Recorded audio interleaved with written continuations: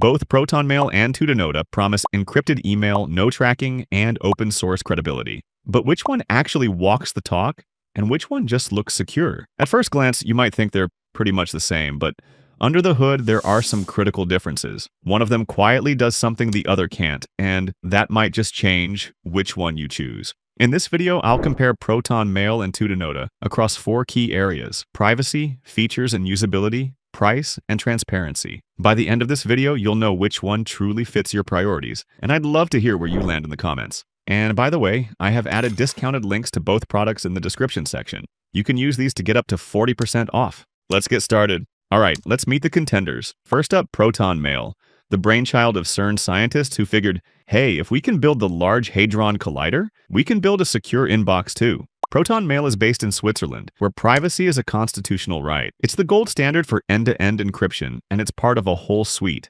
Proton Calendar, Proton Drive, Proton VPN, and even Proton Pass. And in the other corner, Tuta, formerly known as Tutanota, was built in Germany with a laser focus on encryption. Open source, super lightweight, and kinda hardcore.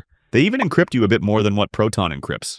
So, on paper, both are privacy-first, end-to-end encrypted, zero-tracker email providers. But in practice, their vibes are kinda different. Proton feels more like a polished Apple product. It's secure, yes, but also premium, bundled, and a bit commercial. Tuta is like a community-built Linux distro, open and fiercely independent. But is independent really better? We will find out soon. So now let's talk about what makes our contenders different, and why some people are even eyeing them as alternatives to services like Gmail. Because when it comes to these two, it's all about one thing: privacy. Let's start with Proton Mail. This one's got a serious reputation. I'm talking full end-to-end encryption, which means the content of your emails is encrypted on your device and decrypted only on the recipient's end. No middleman access. Not even Proton can read your emails. As I said earlier, Proton operates under Switzerland's ultra-strict privacy laws. That's a big deal. They're outside the EU, outside the Five Eyes Alliance, and their legal framework makes it extremely difficult for third parties, including governments, to compel them to hand over user data. But it's not just about laws, it's about design. Proton uses something called zero-access architecture, which means even if they're served a court order, they still can't decrypt your emails. They literally don't hold the keys. They also block trackers, strip out sneaky pixels in marketing emails, and even proxy images so advertisers can't trace you, so your IP address is hidden and your inbox stays clean. And if you're the trust but verify type, all of Proton's apps, web, iOS, and Android, are open source, so anyone can head over to GitHub and audit the code to make sure there's no funny business happening behind the scenes. Now let's talk about Tuta, which, spoiler alert, is no slouch either. In fact, they go deeper in a few areas, most notably the fact that they encrypt your subject lines. That's right, even the title of your email is scrambled. Proton Mail doesn't do that, at least not yet. They also encrypt your calendar entries, just like Proton, but they take a slightly different approach to the tech stack. Instead of using PGP, or Pretty Good Privacy, which is a well-known encryption standard that's been around since the 90s and is great for securing the content of emails, Tuta built their own encryption protocol from scratch. Why? Because while PGP is widely accepted, it's a bit outdated. It doesn't support perfect forward secrecy and can't easily encrypt metadata like subjects or timestamps, which are often just as revealing as the content itself. Tuta is proudly German, and Germany, while inside the EU and the 14 Eyes Alliance, has pretty strong privacy protections under the GDPR. It's not as ironclad as Switzerland, but it's definitely no Wild West either. This one is tight. Both Proton and Tuta bring serious privacy muscle. Proton does well on jurisdiction and ecosystem, but Tuta goes harder on encryption, giving this round to Tuta. Now let's talk about what it's like to actually use these platforms every day. Because let's face it, no matter how secure something is, if it's a nightmare to navigate, you're not going to stick with it. Proton Mail has definitely matured. The interface is sleek, smooth, and modern. You get all the basics you'd expect: folders, labels, filters, and a few privacy-first extras like encrypted contacts and calendar.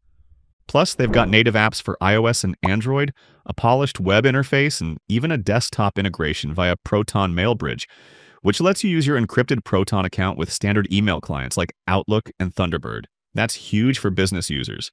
And if you're in their ecosystem, it's seamless. Check your email, hop into Proton Calendar, open an encrypted file on Proton Drive, or browse privately with Proton VPN, all with one login. It's kind of like the Apple of privacy platforms. Tuta, on the other hand, takes a more minimalist approach. The interface is clean and lightweight, but it does feel a bit more bare bones compared to Proton. There's no Proton-style ecosystem, but Tuta covers the essentials really well. Encrypted emails, an encrypted calendar, and strong support for aliases and custom domains on paid plans. Tuta also offers a desktop client, which is nice, but there's no bridge equivalent. Tuta's approach of using their own protocol means a few trade-offs. It's not compatible with external PGP clients, so you can't use Thunderbird or Outlook in the same way you can with Proton via Proton Bridge. Where it shines is simplicity. There are fewer distractions, fewer pop-ups, fewer buttons. Just email. For people who want exactly that, it's a dream come true. Both services offer search, but here's where Tuta's approach can actually be an edge. Since they control the whole encryption stack, they've built an encrypted search that lets you find content inside your emails while keeping it secure. Proton's search only works on headers or locally downloaded messages. Proton's apps feel slightly more polished. Tuta's gets the job done, but it's a bit slower with fewer customization options. Still, both apps are clean and tracker-free. So, if you're after polish, integrations, and flexibility, Proton takes the cake here. It just feels more grown up, especially for people coming from services like Gmail or Outlook. Next, let's talk money. And this is where things get interesting because free isn't always free and cheap doesn't always mean better. Proton Mail's free tier gives you 1 GB of storage for 1 email address and limited folders and labels.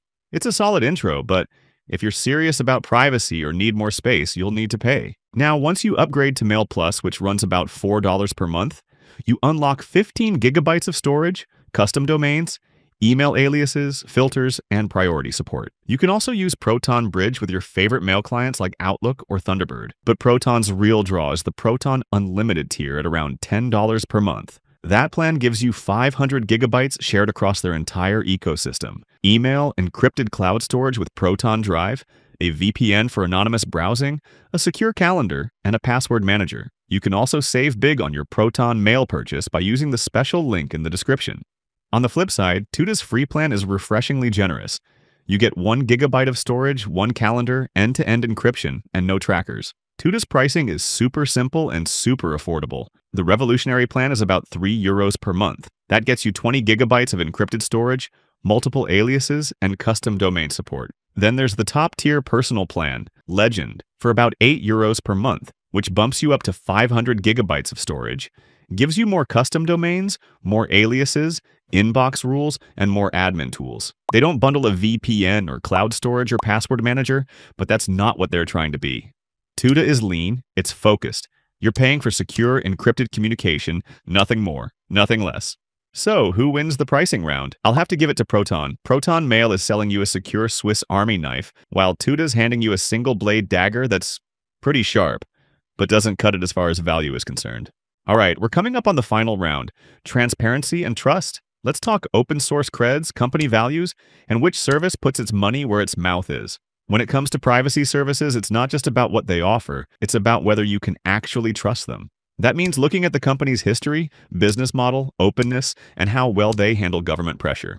Proton AG is based in Switzerland and publishes an annual transparency report, laying out how many legal requests they get and how they respond. Their stance? If it's not encrypted and they're legally forced, they'll comply, but if it is encrypted, they can't help, even if they want to. Still, it's worth knowing about the 2021 incident where Proton was ordered by Swiss authorities to log a user's IP address at the request of French police. The user turned out to be a climate activist. It made headlines because Proton had to comply under Swiss law, proving once again that while your emails stay private, your metadata can still be vulnerable. Proton was completely transparent about it, though. They updated their privacy policy and reminded users, if you need true anonymity, use Tor and don't add recovery emails. Now, Tuta is a different beast. They're German, and like Proton, they publish a regular transparency report. In 2019 and 2020, Tuta received court orders in Germany forcing them to monitor email metadata for specific users under criminal investigation. They challenged these requests and had some legal wins, but it showed that even in Europe, legal pressure can still knock. That said, like Proton, their encryption model held strong. No encrypted message content was ever accessed or disclosed. Their radical openness, publishing changelogs, GitHub activity, even forum replies, builds community trust. And yes, they also run on 100% renewable energy. Doesn't really affect your privacy, but it's nice to see that they care about the planet. This one's too close to call. Proton has reach and resources. Tuta has raw transparency and grassroots credibility. Both walk the walk, and this round has to be a draw. All right, time to call it. Proton Mail versus Tutanota.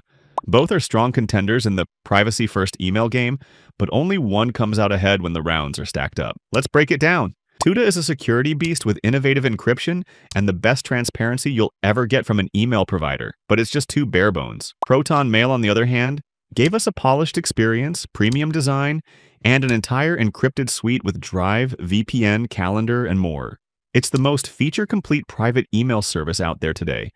And if you're looking to replace Gmail with something that feels just as good to use and more secure, it's a strong option. Now it's your turn. Are you Team Tutanota, Team Proton, or do you use something else entirely? Let me know in the comments. And if you found this breakdown helpful, go ahead and tap that encrypted bell so you never miss a video.